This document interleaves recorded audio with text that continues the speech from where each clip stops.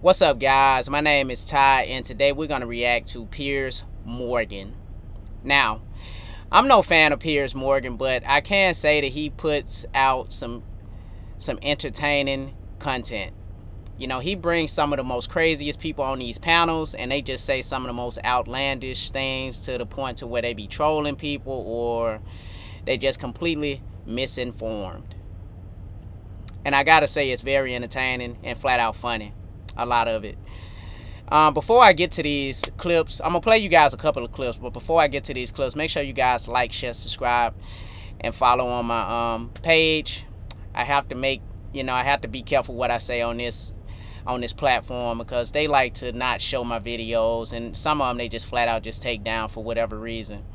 If you want the uncensored content, go over to my Rumble page.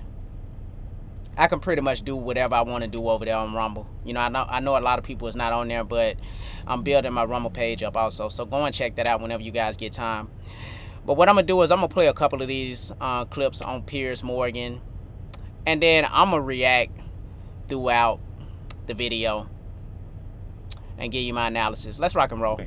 That Donald Trump has been convicted because he slept with a porn star 20 years ago and may have shuffled some business papers about it. But why is it good for America that one of your 46 presidents has been treated in such a humiliating manner over something so trivial? And why do you guys not see that this might help him rather than hinder him in the election? I happen to believe, Piers, that it's good for America when you hold the person who has the highest office in the land to the standards of the American law. And in this case, New York state law, where he committed these crimes. I happen to believe that it is a telltale sign of coming totalitarianism, fascism, skirting of the law, when you allow a president to simply do whatever he wants and actually never hold him accountable. But look, the reality is this, is that these aren't crimes that were on the books in every single state. These are crimes that are on the books in New York State, as we talked about, all right? And so he knew exactly what he was doing. In fact, this is the most important part, is that David Pecker of the National Enquirer refused to keep on paying his hush money payments because the dude was tired of getting paid back in expired Trump stakes, and he was like, no, I'm not gonna do it this time, especially not with a porn star. And so Michael Cohen had to do the payments on behalf of Donald Trump. Michael Cohen already spent 3 years mostly on house arrest, but he was already sentenced to 3 years over this. This is squarely Trump's making. This has nothing to do with his base. It has nothing to do with protecting American democracy, like happened on January 6th, according to them. This has to do with Trump making his bronzer-stained bed with a porn star, trying to cover it up, and then getting caught doing it. And out of interest, before I go to Michael, out of interest, why is Bill Clinton able to have sex with an intern in the Oval Office when he's president and lie to the American people about it on national television? And why is he able to pay off Paula Jones $850,000, 4 times as much, 5 times as much as the Trump payment to Stormy Daniels, to get rid of a sexual harassment claim, again, while he's president? And he has no criminal court recourse for that. Why is that deemed to be better than what happened with Trump and Stormy? I don't think anyone is making that case, Piers. I'm No, not I'm here asking to you, defend what's Bill the Clinton difference? What's the difference? Or any predator. The difference is that he didn't cook the books financially using his own, using back channels in order to pay. So paying that somebody off who person says you sexually harassed her, paying nearly $1 million while you're the president of the United States, and then having sex with an intern in the Oval Office and lying about it, that's fine because he's a Democrat. Piers, only the leftists in your mind are making that argument. Sorry?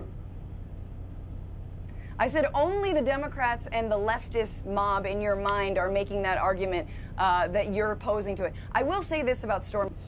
What it is that no matter what Donald Trump do, he's guilty of it. And he basically, Piers just basically told her that, like, what's so different about the Democratic Party doing it, or Bill Clinton doing it. It's like if a Democrat do something, it's okay. If a Republican do something, it's the end of the effing world, But let's continue. Daniels, I think it's incredible that she accepted $130,000 from Michael Cohen, because honestly, if I had the misfortune of sleeping with Donald Trump, no matter what the circumstances. Let's say I had mad cow and then I did DMT on an empty stomach. If I had the misfortune of sleeping with Donald Trump, there is no amount of money you could pay me to keep quiet about it, because I would never tell a single soul. I would fake my own death and move to the Galapagos and pretend to be a bird. I mean, I would say it's very unlikely you would ever get the offer, but you do look quite like Karen McDougal, funny enough.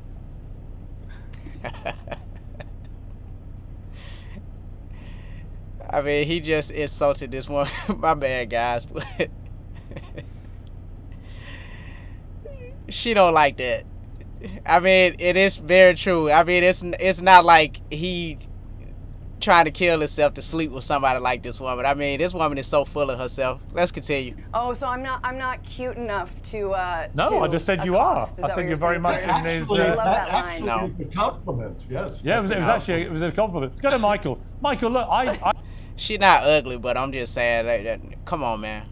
Let's continue. do think there's a ridiculous double standard here that will come back and bite the Democrats. For the reasons that Mark Garagos said about historically, you know, you've seen this coming a mile off, where both parties starting to ratchet up this concept of kind of going after each other's leaders in criminal courts. I mean, you see this normally in banana republics, not in the United States of America. And it really does worry me, as someone who loves America and loves Americans, what this is leading to. Because if all that happens in each term of office is one party trying to incarcerate the other's leader, I don't know where that leaves America in a few years' time.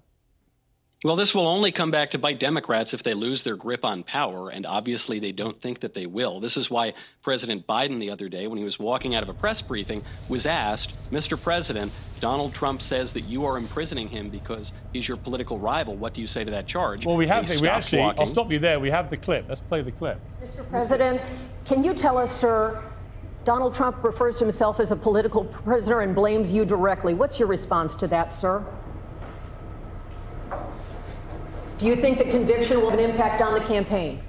I mean, you look like Jack Nicholson in The Shining at the end of that, but... Facts. The way he turned around and that evil look was like, I got him exactly where I wanted him. You know, I'm no fan of Joe Biden, man, but I mean, the way he looked was just, it was just so satisfying. You know, what they doing to Donald Trump. And I'm talking about the Democratic Party, you know. Let's continue. Yeah, I mean, Michael, to pick up your point there, that's the clip you're referring to. Yes, and it's pretty clear this is not a man who thinks that he has to be accountable to the American people. When you look at the federal charge against Trump, there was a poll that came out when that charge was brought that showed 62% of Americans think that it's primarily politically motivated. They just don't seem to care. And so this has been a ratcheting up, as we've all noted on the panel, of trends that have been built up for some years now. Some would say going back to Richard Nixon. But certainly in the early Trump campaign, the Democrats tried to stop him from being president by spying on him and cooking up fake intelligence, ironically enough, with Russia, and that didn't work. Then they tried to throw him out by impeaching him twice. That didn't work. Then they tried to kick him out by rigging the election and changing all the voter rules, in some cases in contravention of state constitutions leading up to that election. That did get him out of office, and he did leave office, but then he didn't go away. He kept running again. So then they indicted him 4 times. Now they've convicted him. They're going to threaten to throw him in prison. Pretty soon they're going to threaten to send him to St. Helena. But this has absolutely nothing to do with the law. As was noted earlier, at most you're talking about a misdemeanor that would have already expired under the statute of limitations. I'm not even convinced that there was really a misdemeanor that Trump committed. So my fellow panelist here is celebrating that the rule of law has been vindicated and overturned 234 years of American legal tradition.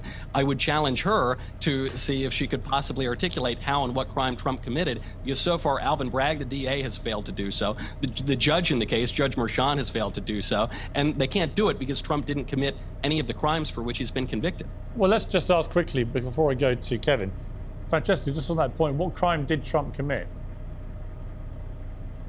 It was financial crimes. It was white collar crimes. That is exactly what they charged him.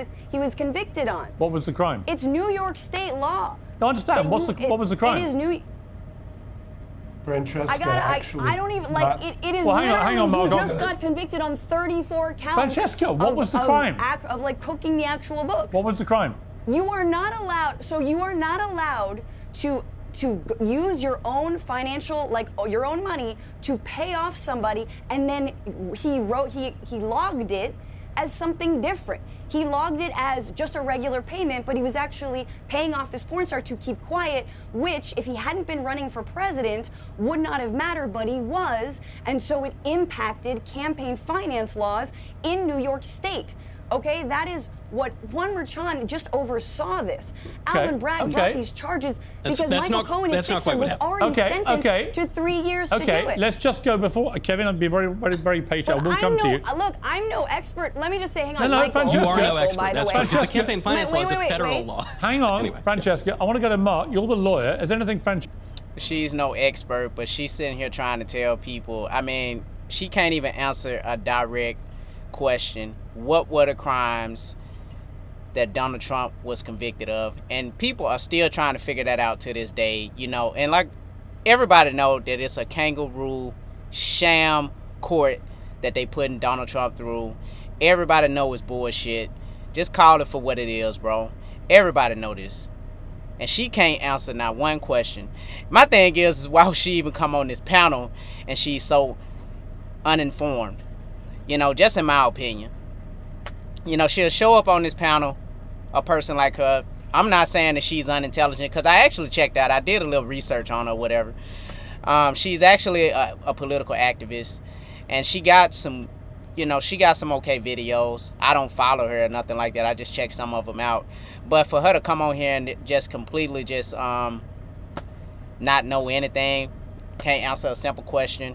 But that's what a lot of libtards do, and a lot of feminists do, and a lot of people that's anti-Trumpers, or let's just put it like this, that has TDS, Trump Derangement Syndrome, for the people who don't know. What I'm going to do is I'm finna play another clip.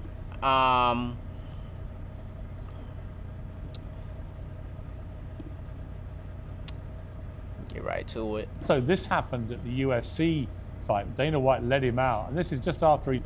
And this is just a little short clip. I'm trying not to make the video too long, guys. But this is just a short clip to, you know, about this woman. I just want you guys to pay attention to this, because this was like comical to me.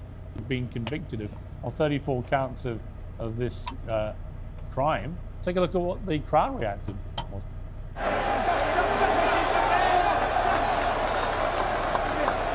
Pretty cool for Sean Strickland to have a moment there with Donald Trump after a win. President Trump, you're the man, bro. It is a damn travesty what they're doing to you. I'll be donating to you, my man. Let's get it done.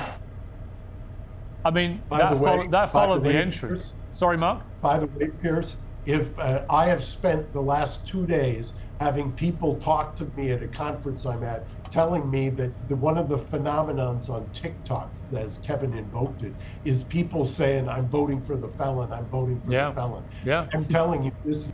Facts. I'm voting for the felon also, guys. You know, if he's a convicted felon, I'd rather vote for him than to vote for sleepy Joe Biden, who has no idea what's going on. But let's continue. But see, you want a poll? I'll give you a poll. Take a look at what's happening there at the UFC fight, and take a look at what's happening on TikTok.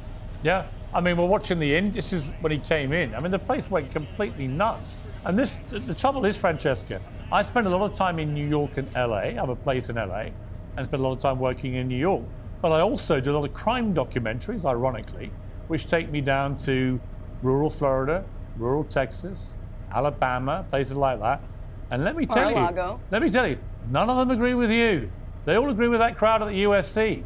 And if I was a Democrat, I'd be quite unnerved that you've thrown the kitchen sink at this guy. And this is how a lot of the public are reacting. Facts. Yeah. No, I mean, it makes sense that he'd be cheered at UFC. I mean, you know, it's a sport full of actors, and we have this guy who's been pretending to be a serious politician for years now. Look, the important thing about that interview that he gave to Fox News... You're not besmirching UFC. Hang on, fact check. You'll think you're WWE, the actors. The UFC, they're real fighters. She didn't say that. Yes, I'm sorry. I don't have... Cool, good. I'm glad. Look, there's a big difference. One is acting. Yo. This woman couldn't have thought that, bro. And that's why I said when I watched this before, I thought it was like some kind of parody or something like that, because you cannot be serious to think that UFC fighters are actors. or even WWE for that matter. What the hell, bro? I'm like, wow, what is he bringing on this panel? And I had to look at it again because I'm like, okay, she's a comedian, but even so, bro, you come on here and you so uninformed about that, bro. You couldn't be serious to say that. UFC fighter, what UFC fighter after a press conference? My bad. What wrestler? And I know wrestlers don't have press conference, but even after a match, because the wrestlers have to be ready for the next show. Do they look like a boxer or a UFC fighter after they match? Hell no, bro. And I'm a big WWE fan. Attitude Era. But what wrestler look like, even when they get juice in a match, bro, they do not look nothing like a UFC fighter when the fight is over with. That is crazy. That is crazy in itself. One is hardcore elite fighting. They're very different things. I don't have video feed, but I bet it's dope, and I stand corrected, Piers. But I will say this: with the interview that he gave on Fox and Friends, I do think it matters, because what he said was the American people aren't going to stand for this. And in some ways, he's saying, you know, he's warning Judge Merchan, and I sort of agreed that I don't think Judge Merchan, even though all y'all think that it's some sort of political hit job, they're not going to put him in jail. Sadly for me, I hope they give him some sort of like community service soup kitchen situation. I'd love to see that, whatever is on his head. I'm gonna stop the video right there, guys. And what I'm gonna say is this: she probably looking for jail time. I mean, this woman is clearly uninformed. But what I'm gonna say about Donald Trump, I don't think that they'll put him in jail. But to my, you know, but at the same time, I think that they are stupid enough to try it, even at this point, because look how far they done pushed this. Look how far they done pushed the line. You know, and if they put him in jail, they go effectively make him a martyr. I think that they personally did it already, but putting him in jail, you go make him a martyr. He's going to win the election. He's going to win the election anyway. And then we on our way back to peace and prosperity. You know, just in my opinion. I got him winning the election. I'm going to just say it. You know, he's not losing this. And like I said, I vote for a convicted felon any day that I vote for president that don't even know he living in this world.